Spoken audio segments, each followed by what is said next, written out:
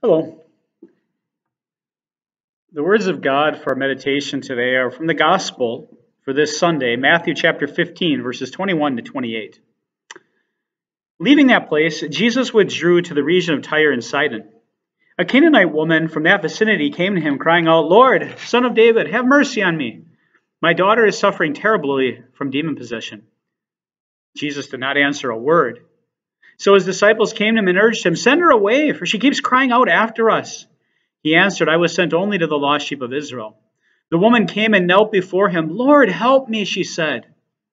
He replied, "It is not right to take the children's bread and toss it to their dogs."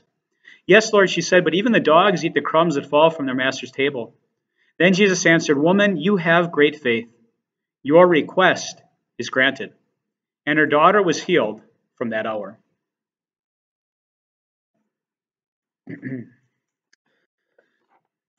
Our Lord, our God of mercy and God of peace, tells us in Psalm 50, verse 15, "Call upon me in the day of trouble. I will deliver you, and you will honor me." He tells us in 1 Peter 5, verse 7, "Cast all your anxiety on him because he cares for you." These are some great promises of God that have filled millions of people with comfort over the years. Right? God wants to hear us. He wants to help us. He cares for us. He's a God of power. He's a God of mercy.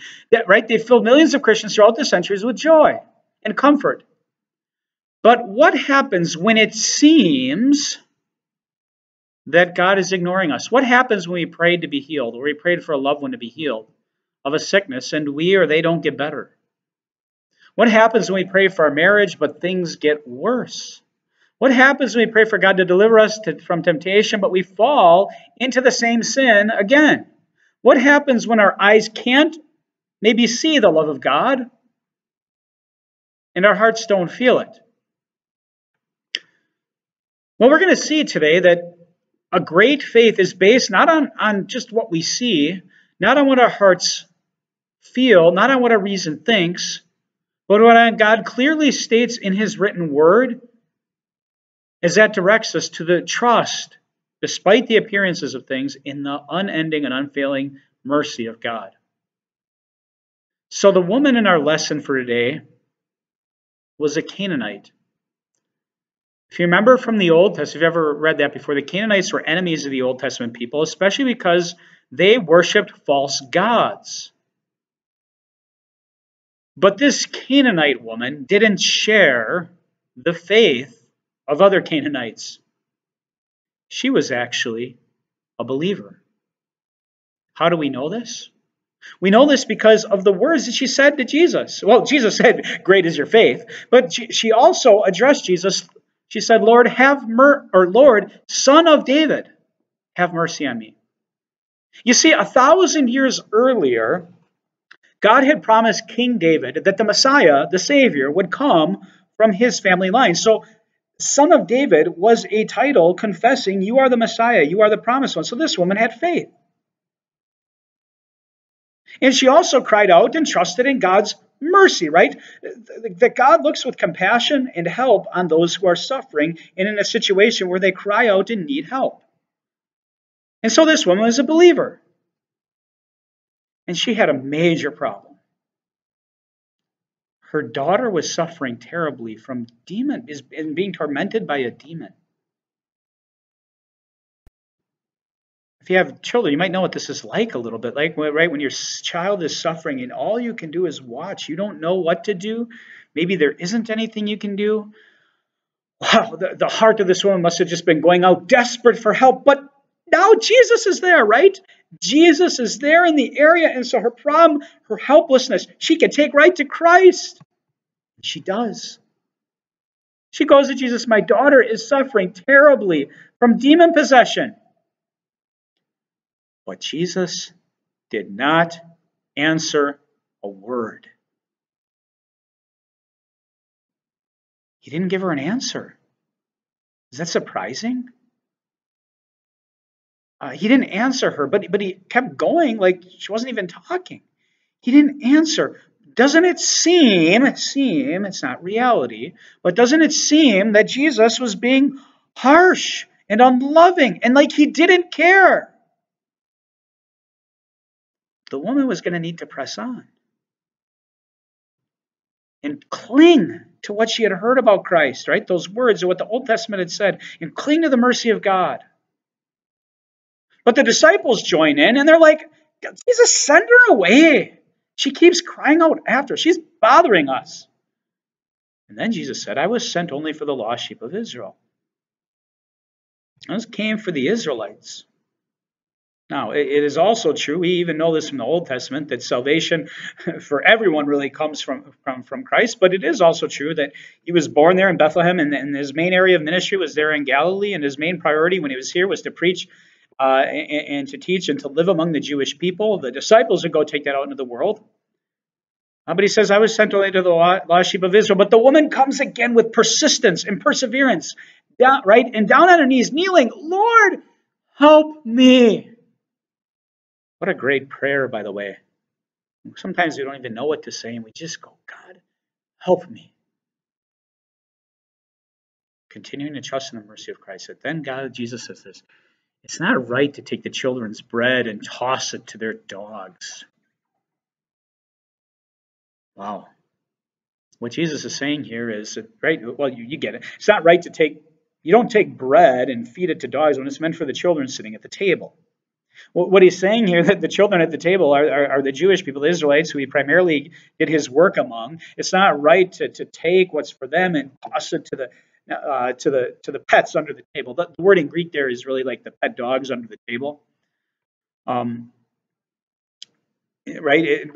I came primarily for the Jewish people here during my ministry. But she said, yes, Lord, but even the dogs eat the crumbs that fall from their master's table. Yes, Lord, there's help, even for us Gentiles. And Jesus responded, woman, you have great faith. Your request is granted. And her daughter was healed from that very hour. You see here, Jesus knew this woman. As a son of God, he already knew her faith. But here he tests her for her own good and for the good of the disciples and for our good, reading this today, right?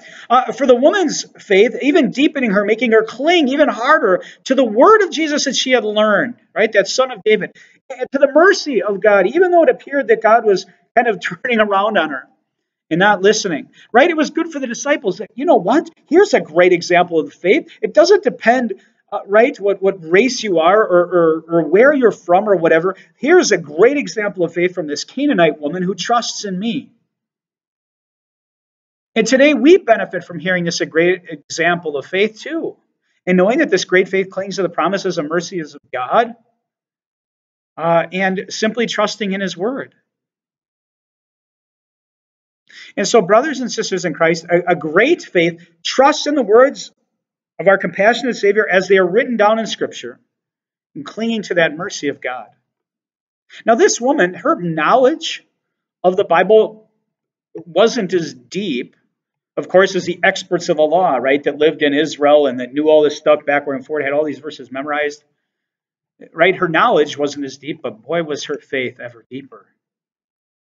Many of them rejected Christ, but this woman simply clings to Christ. She knew that the Messiah would come from King David. She trusted in the mercy of Christ. She had knowledge, right, of the Old Testament scriptures. And she trusted. And so, brothers and sisters in Christ, I want you to think today when Jesus didn't respond a word to her. Are there times in your life when what we hear about Christ in the Word clashes with what we think and what we feel and what we see? Do you trust what your eyes see? Do you trust what your heart feels? Do you trust what your reason thinks? Or do you cling, as God wants us to the words of Scripture? You see, what happens when we pray to God and our marriage gets worse and our sickness gets worse? We lose a job and our life gets tougher. Aren't we tempted to think, maybe what's the point? Or maybe God doesn't love me a whole lot, or maybe God's too busy, or whatever it is. Maybe God doesn't care for us. Maybe he doesn't want us to call on him. Well, of course, we know that's not true because the Bible says that, but aren't our hearts tempted to just doubt the words of God and cling to what we see, feel, and think in our own mind? God calls us to look outside of ourselves and to look to his cross and to trust in his word. See, when we come to Christ thinking maybe he's not listening to us because of our sin, well, it's definitely true. We don't deserve to be listened to because of how we are, our sin. It's true that the Son of God took up our sin for us and took it away and gave us his righteousness, made us his children in baptism, because that's what God said. And we can hold him to that. Like Romans 8 verse 1 says, there is now no condemnation for those who are in Christ Jesus. Right? When we're suffering and God doesn't give us the answer that we would like, we remember the words of 2 Corinthians 12 verse 9. My strength is sufficient for you, for my power is made perfect in weakness. And when it feels like God is leaving us alone, we go to the words of Hebrews 13:5, where God says, never will I leave you, never will I forsake you. We have the same Savior that this Canaanite woman had. A Savior who cares about our problems, accompanies us in our weakness, and forgives all of our sins. We have a God who loves us. Trust what you've learned about him in his word. Trust in his mercy, because those who trust in him and his mercy will never be put to shame, even if it feels like we are. Let's cling to that. Let's cling to Christ and his cross and see his love for us there. And many times in our life, we do also have to admit, we do see God's prayers answered, maybe even as we wanted. And if you need help seeing this, perhaps it'd be good to talk to older, more mature Christians who've been through things and see how God has delivered them and helped them in difficult situations in the past, and give thanks to God for that. But we do know that God does always help us in his own time, even if our life gets worse and worse. You see, we only need to look at examples from the Bible from this. Think of those disciples. Did many of them suffer? Oh, yeah. Oh, yeah.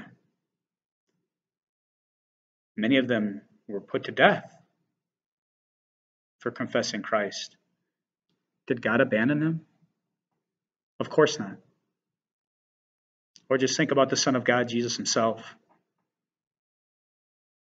He actually was abandoned for a moment by the Father, right, for that time on the cross when he cried out, my God, why have you forsaken me?